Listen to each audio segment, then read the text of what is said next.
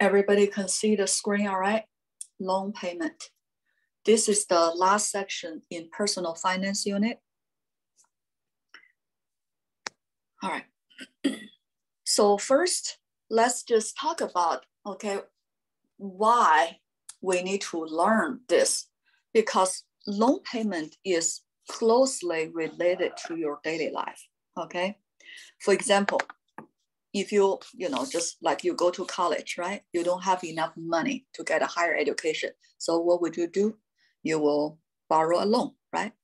Or if you want to buy a car or later buy a house or apartment, whatever, condo, and then you don't have that much money, and then you would like to get a loan or borrow money from some either bank or some kind of financial institution. So you use something or enjoy something, when you are not able to afford it, right? So you borrow the money from someone, and then of course you have to pay the price. So what the price you pay for? The interest, okay? Bank or financial institution, they will not just loan you money for free, right? Because time values. So that's why you pay them the interest, or in other words, they make money from you by making the interest. Okay, that is what we call time values. Okay, so in this section, we're going to see if we borrow money from bank, and then how much interest actually we pay them for the entire loan. Okay, and how much payment we need to pay back, okay, monthly or quarterly, or determine the contract you signed with the loaner. All right, so very similar as compound interest or annuity, payment has its own formula, which is showing on the screen right now, okay? And then let me just explain the parameters, okay, what it means. So here, PMT stands for monthly payment, okay? It could be monthly, could be quarterly, could be yearly. It just depends the term. And a PV here, still, PV is still present value, but in the loan payment setting, PV represent the loan amount, initial loan amount. That is the present value. All right, and then R is still the same, represent annual interest rate, it's a percent number. And then N represent payment frequency. Okay, if you make monthly payment, and then N equals 12. Okay, monthly payment.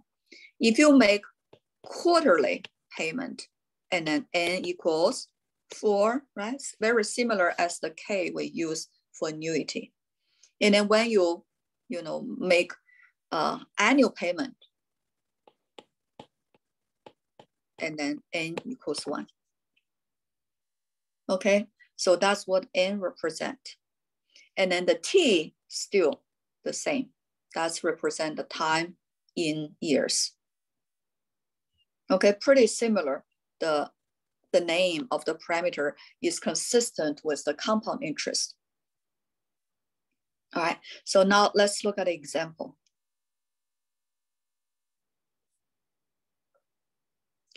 It says you decide to finance a 12,000 car at 1.99% compounded monthly for 4 years. All right, that's the condition. And then the question asks you, what would your monthly payment be? What would your monthly payment be? That's the first question. And the second question asks you, how much interest would you pay over the life of the loan?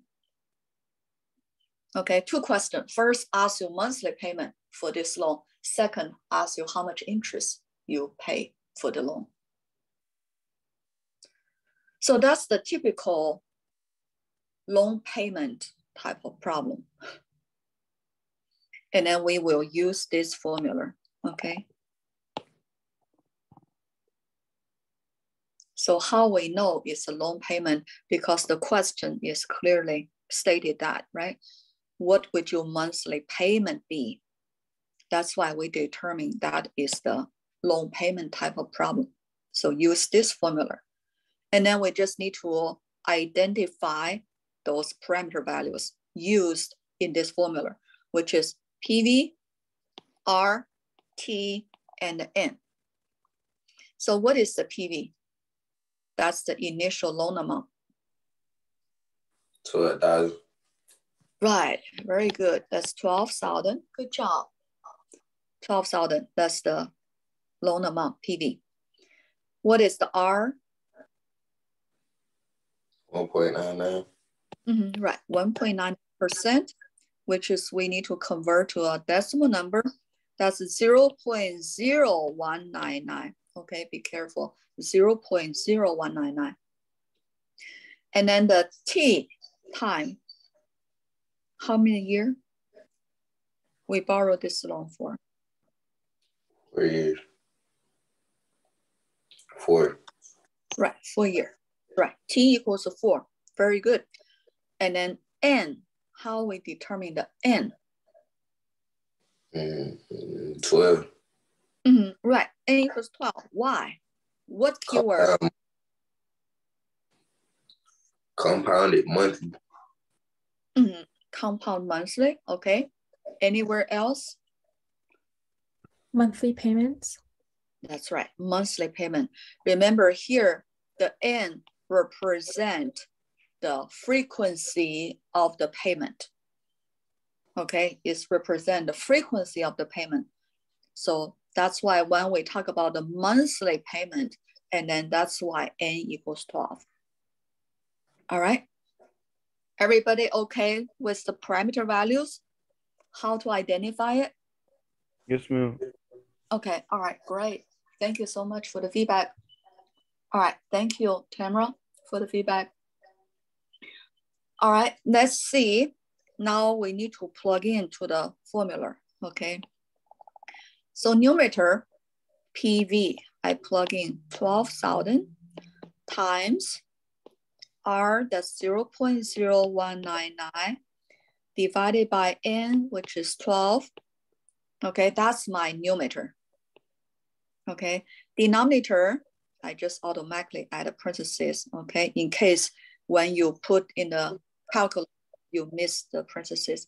That's 1 minus inner parenthesis, 1 plus 0.0199 divided by 12, close inner parenthesis, and then raised to, okay, here not a multiply, okay, this is on exponents, raised to negative N, which is 12, times T, which is 4 power. Okay, and then we need to put this formula into our calculator. Okay, so now again, I have to switch you to desktop computer. Okay, just give me a second, it's coming.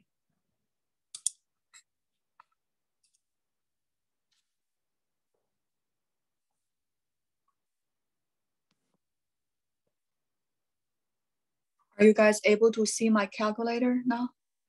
Yes. Okay, all right, thank you so much. All right, so now I'm gonna put the formula in, okay? If you have calculator with you, please follow, okay? You do on your own calculator, and then I do on my simulator. If you don't have a calculator, make sure you watch how I enter the formula in, all right? So first, I enter the present value, 12,000.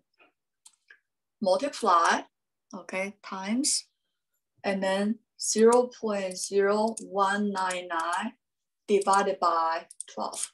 So you may wonder why I don't put a parenthesis around 0.0199 divided by 12.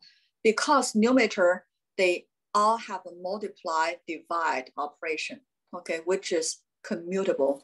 So it really doesn't matter. I put a parenthesis around 0.0199 divided by 12 or not, okay? The result will be the same. So that's why I did not put, okay? But if you put a parenthesis around 0.0199 over 12, nothing wrong. You will get exactly the same result, okay?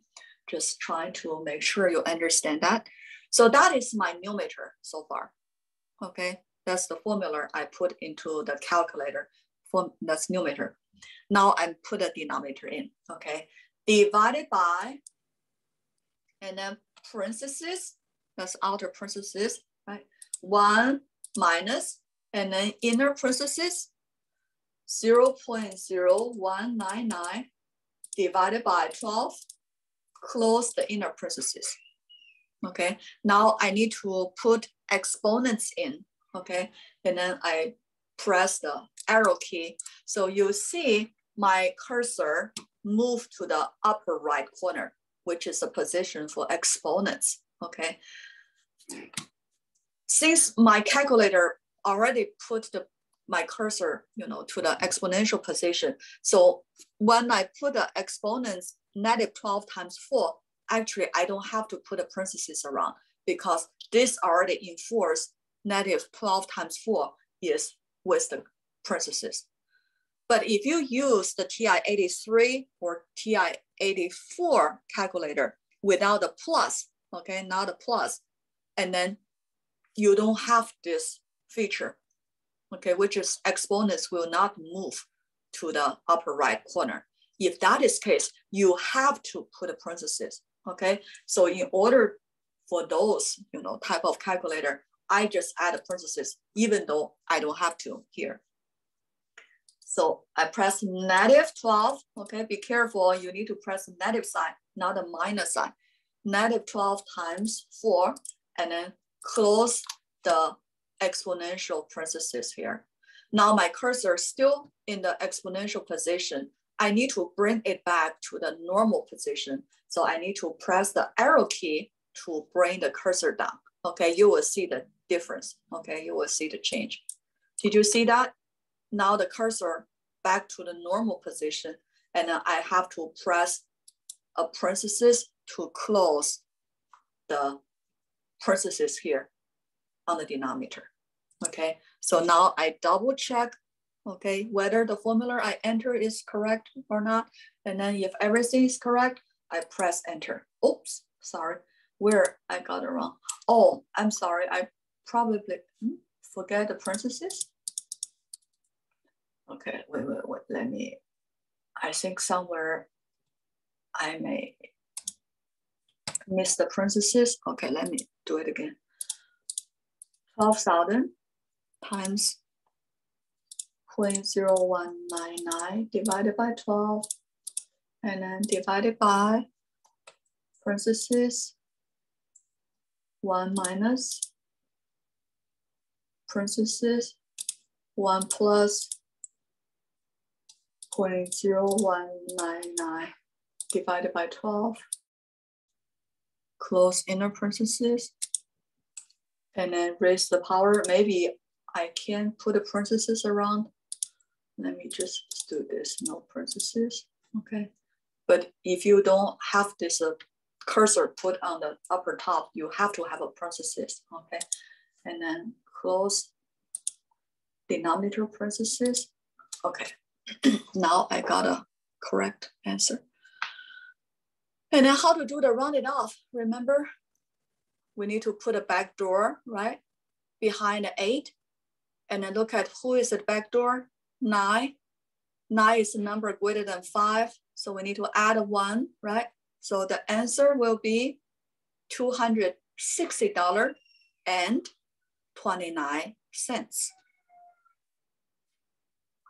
Okay, earlier here, let me just put the answer in. Okay.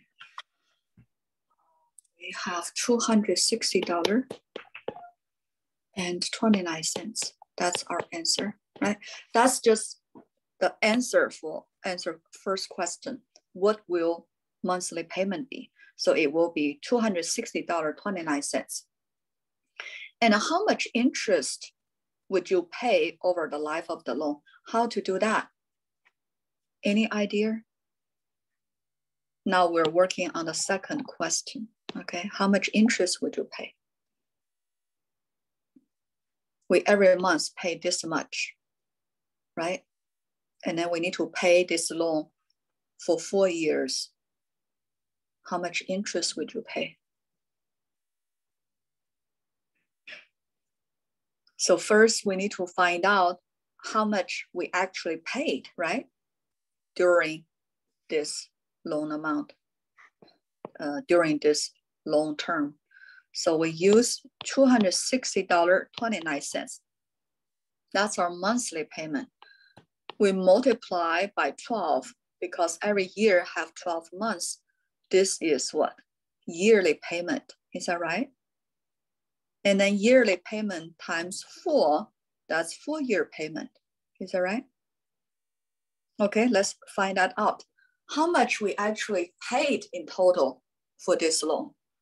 We use 260.29. Okay, I won't switch, okay, because that's a simple multiply divide. You can do that on your calculator or on your phone. I times 12 and then times 4, and then I get $12,493.92. Do you guys get the same result? Yes, ma'am. Okay, good job. Thank you so much for the feedback. So that is for 4 years, how much we total paid for this loan. And then remember how much we initially borrowed for this loan. Only $12,000, is that right?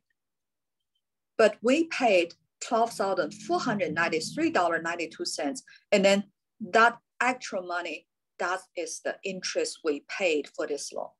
Does that make sense to you?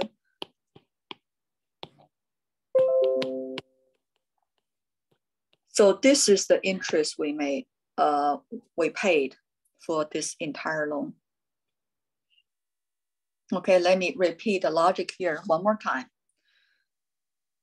Using the first step result, okay, we got, that's monthly payment. We use the monthly payment times 12 to find the yearly payment, and then times T, which is 4 in this case, that's the total payment in the entire 4 years. And then subtract the initial loan amount, anything extra, that's the interest we pay for this loan. Does that make sense to you?